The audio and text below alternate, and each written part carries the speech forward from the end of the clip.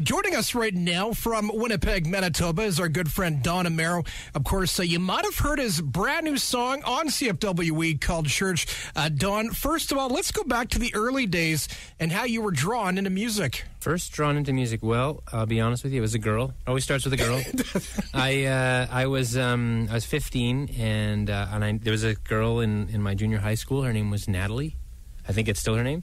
And she, I knew she was always into the arts and sort of that kind of scene. And so I auditioned for the school play knowing that she would be there in the musical theater class. And I sang a song from the play Oklahoma. And when I was done, a couple of girls in the front row were crying and the teacher was crying. And I thought, oh man, I blew it. I expected a big applause. But lo and behold, I got the lead role of the play. I didn't get the girl, but I got the lead role of the play. So that was fun, kind of a funny way I got started. But at the same time, my family life was going through a lot of stuff, and I picked up my dad's old Gibson Hummingbird guitar around the same time, and learned the E minor chord, and started writing songs kind of around that. And that was quite a while ago now, but that's kind of where it all began. Let's go back to the early years, Don, and growing up in North Winnipeg. What did you learn from that part of your life? Street smarts. I was not really good in school, but the streets taught me a lot about just how to carry yourself, how to take care of yourself. Hold your head up when you need to hold your head up, put your head down when you need to put your head down. Right. The North End, for those that don't know, the North End of Winnipeg is predominantly where you hear a lot of the tough news, the bad news in Winnipeg. A lot of good love, a lot of good things still come out of that place, but it's you got high poverty rates, you got a lot of addiction sort of happen in that community, and so it does have its struggles, street smarts definitely from the hood. So being a Métis, Don, does it have a big influence in your style of music? To be honest, I think like the traditional Métis stuff that I know and have come to know over the years, I think it's in there because you are what you are through your bloodline, through your family, and so that's there. I love a good jig, so I think that's there. But musically speaking, I don't know if it comes out fully in the same way. I mean, I don't think people who could hear my music would go, "This has there's some jig quality." Well, maybe there's a couple, but I think for me the biggest part of it is that if I can sort of be a role model to the Indigenous youth, not just Indigenous, but predominantly thinking about the kids that thinking about me, 15, 20 years ago when I was that kid growing up in the hood.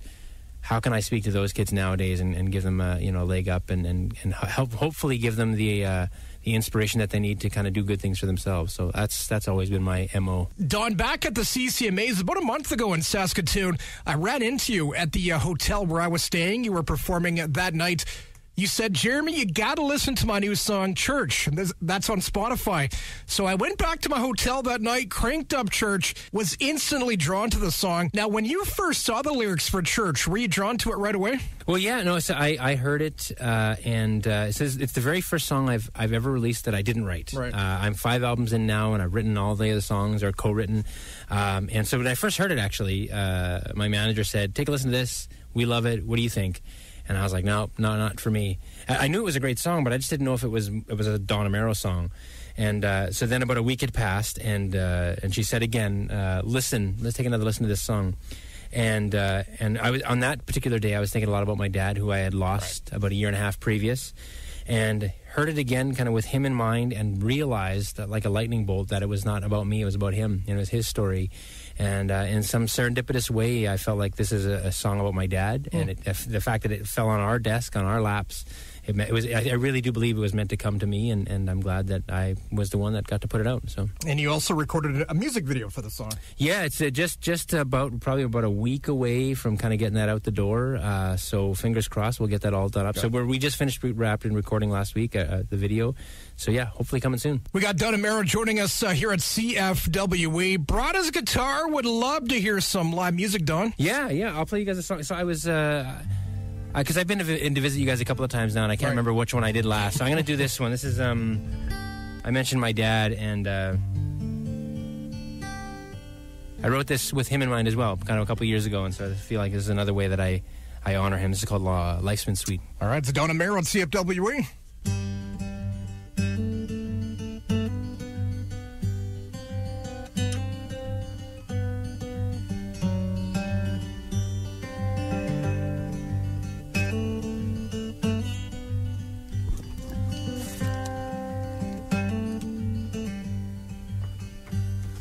this old car breaks down, and it will start no more.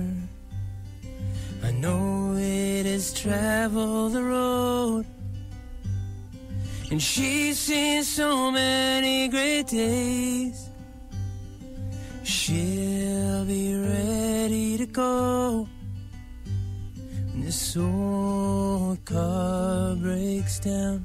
And it's just like you, it's just like me, all that we are and all that we see. The lines on our faces tell our story. Life's been pretty sweet.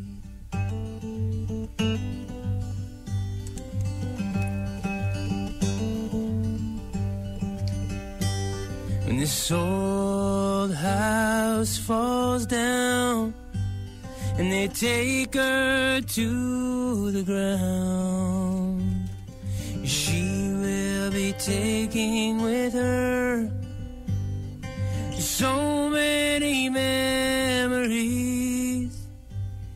She'll be ready to go when this old house falls down.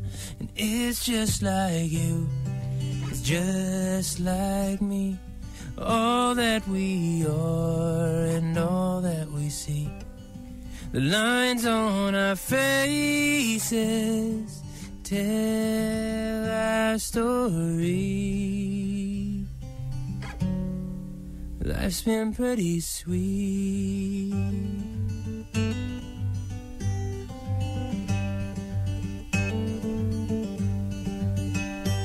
And it's easier now, a little easier now. The world keeps spinning round, the sun keeps going down.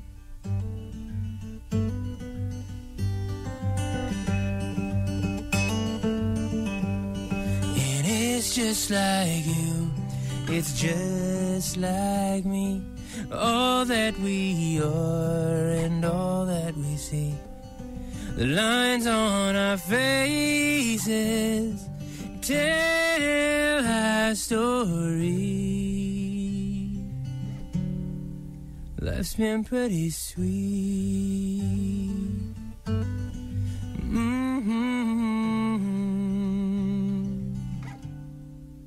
Life's been good to me.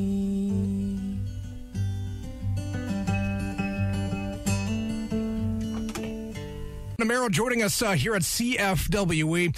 Don, life's been pretty good to you, eh? Life has been sweet, yeah, man. Yeah, like I've blessed with a great manager, Lori Brown, standing over there from Porch Swing Entertainment, and family's good, kids are great, some of the time. So you have a new album coming out early next year. Is there a date set yet? Well, the wheels are turning. We got a couple of songs already finished up, and so we're hoping for spring-ish. But I don't like to make promises until we know we've got it all ready to roll. But we're well on the way for sure. Don, always great seeing you. Hey, thanks, brother.